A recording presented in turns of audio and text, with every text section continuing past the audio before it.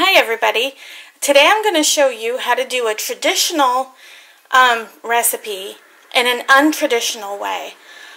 Growing up in New England, I had a lot of things that a lot of people are probably not familiar with, like American chop suey, fish chowder. A lot of people are familiar with that. But another thing that's very popular in New England are boiled dinners. Now, you can have a boiled dinner with corned beef, or you can have it with ham. So I'm showing you how I make my pork shoulder boiled dinner. But I'm cooking it in a slow cooker instead of a great big giant pot that you would throw everything in. And I haven't tested this before. This is my first run, so we'll see how it turns out in a slow cooker. In here, I have a half of a pork shoulder picnic ham. And to that, I'm going to add all the vegetables. I wanted to make sure that I got the meat in there first.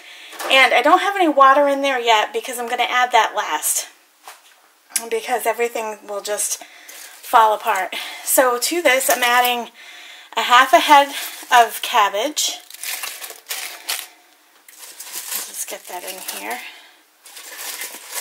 And I just pre-prepped this stuff beforehand. So, and then I'm just going to throw the rest of this stuff on top.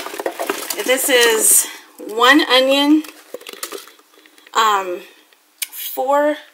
5 carrots, and I kind of made them kind of chunky, like that, and potatoes. Now you can either peel them, or if you don't like peeling them, you can always just clean them and throw them in here whole.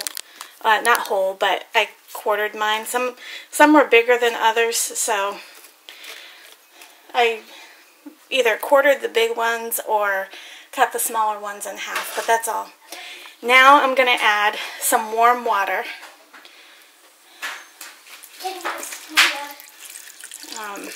This is probably about 32 ounces, between 24 and 32 ounces of warm water.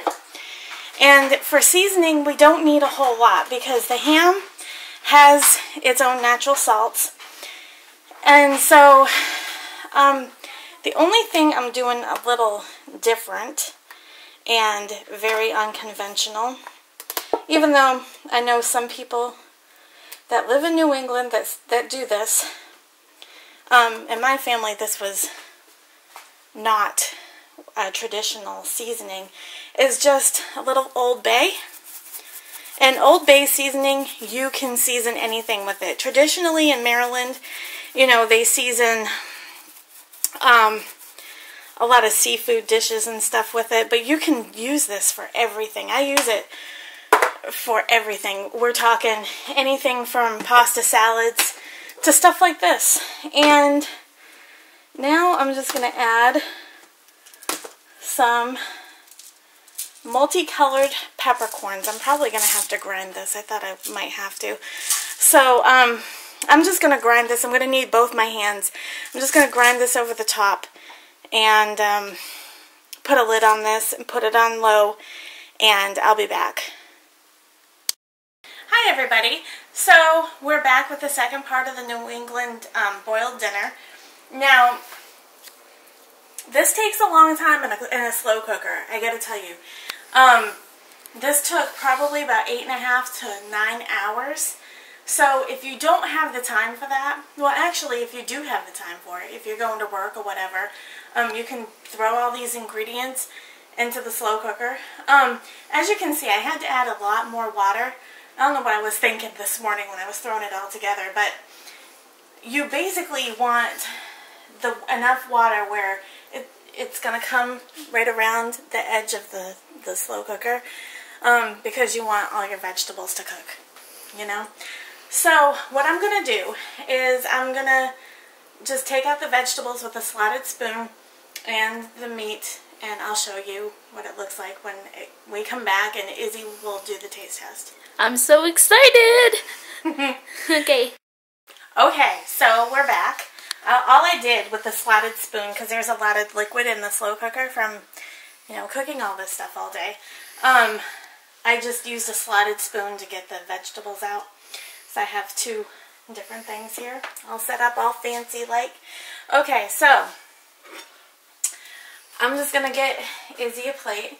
Now, just to fill you in, we have 5 regular potatoes here.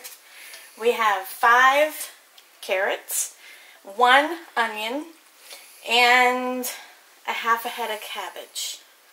Okay. That's plenty of vegetables. Okay, and this is what happens when you boil ham. For those that are not familiar with a traditional boiled dinner, is it just falls apart. It just falls right off the bone, and it's so tender. I can't wait to eat this thing. Now, traditionally here in New England, how we all eat it, and this, well, this is how my family eats it. Whether or not everybody's family eats it this way, I don't know. But in my family, it's always been done this way. We take a pat of butter for the vegetables. Yummy. And some vinegar. Now, you could use white vinegar. I have apple cider vinegar here because it's a nice, cool fall day here in New England. And we kind of want to be a little liberal with that vinegar, too. Now, Izzy's going to do her taste test, and I got her a fork all ready. Of course, I've taken up most of my counter space. Izzy, you can find a spot. Have at it. I'll try my best, Mama, because I am going to taste that thing. And try not to touch this thing, because it is hot. Well, it's here. Why don't I just make some room for you? Okay. Here, I'll go over here. Okay. Look at that yumminess, people. Okay. So I'm going to take the camera, and here comes Izzy. Okay, well... And she's way up here now. Okay, well, I decided before I taste test, I'd kind of let that cool off, because that's probably very piping hot, and kicked you up a little bit. Well, now I am in 6th grade, and it's not fun. And I have a lot more friends and everything. And as you know, I'm taller than my mom. Yay! I get to tower over my mommy and daddy every day. Okay, well now, I don't care if it's too hot or not. I am going to try this. Now, which one do I want first? What I usually do is mix them all together. I like to eat them separate. Okay. I'll try the carrot first. Don't be too hot. Ah, that's hot. Oh, that's so hot. That is really good and really hot. Now let's try the ham. Hello. Holy crap, that's hot. This thing is like burning my fingers. Language.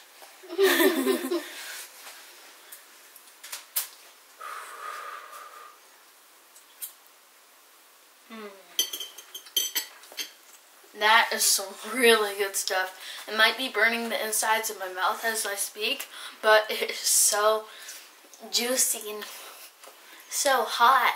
And it's like falling off the bone, but still really hot.